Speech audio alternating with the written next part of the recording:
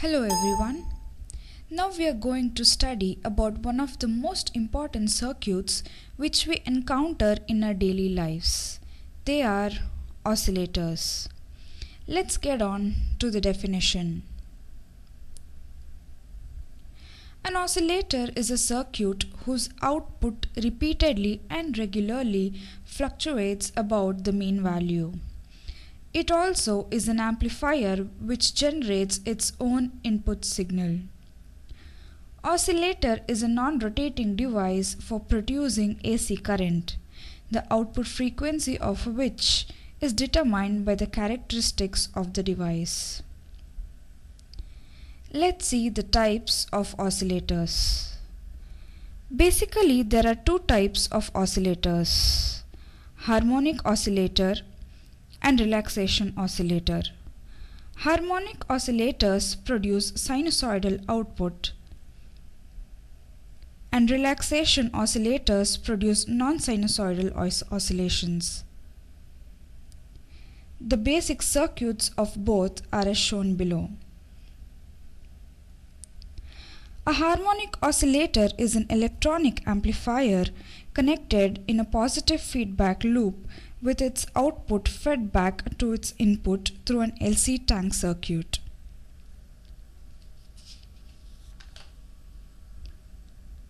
Some of the harmonic oscillators are mentioned here, like Hartley oscillator, Colpitz's oscillator, clap, delay line, crystal, phase shift oscillator, RC oscillator, and cross-coupled LC oscillator.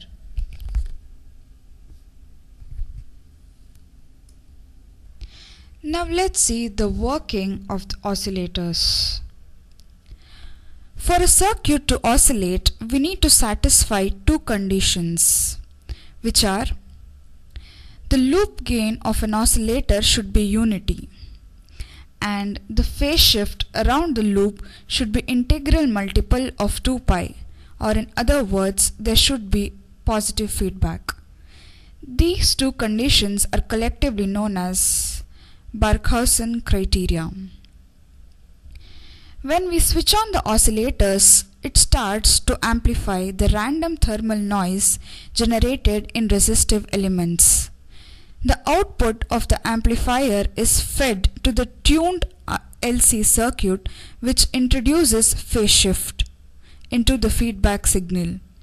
The gain of the feedback signal varies with the input signal, and there is only one frequency at which the closed loop satisfies both the Barkhausen criteria and finally settles down and starts oscillating at that particular frequency.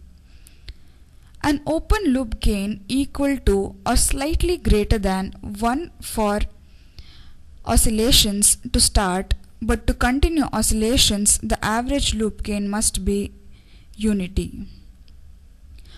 Oscillators work because they overcome the losses of their feedback resonator circuit either in the form of a capacitor, inductor, or both in the same circuit by applying DC energy at the required frequency into this resonator tank circuit.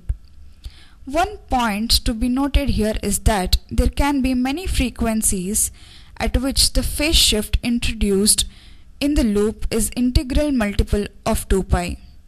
But there is one and only one frequency at which the open loop gain of the system is unity. Now let's study some of the oscillators in detail. First, let's take a Hartley oscillator.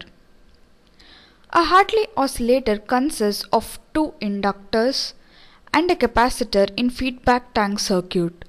Sometimes a single center tap inductor is used, which acts like two separate coils.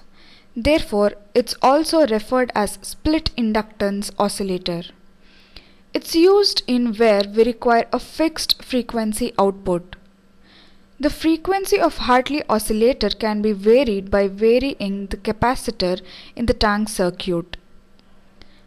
Hartley oscillators are extensively used in radio broadcasting and FM transmission due to good frequency stability.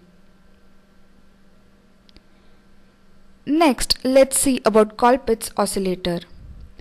Colpitt's oscillator is the exact opposite of the Hartley oscillator which we looked in the previous slide.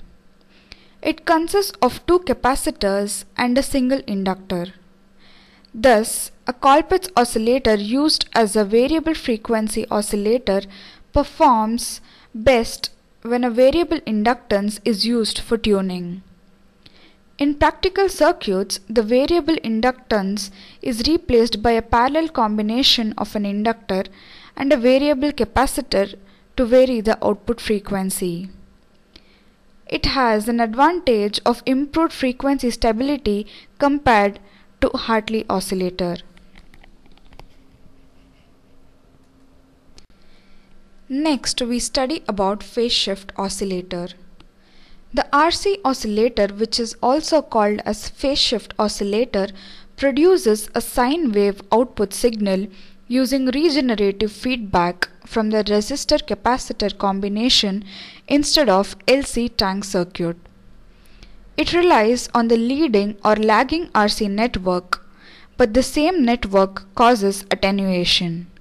Therefore, the amplifier has to overcome this attenuation in order to provide sustained oscillations. In a phase shift oscillator, each RC stage loads the previous RC network, due to which the phase shift introduced in all the RC stages will not be same as given in the figure.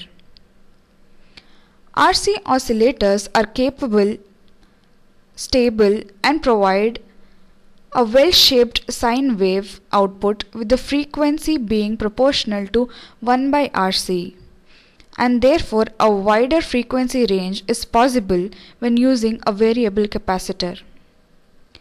However, RC oscillators are restricted to frequency applications because of their bandwidth limitations to produce the desired phase shift at high frequencies.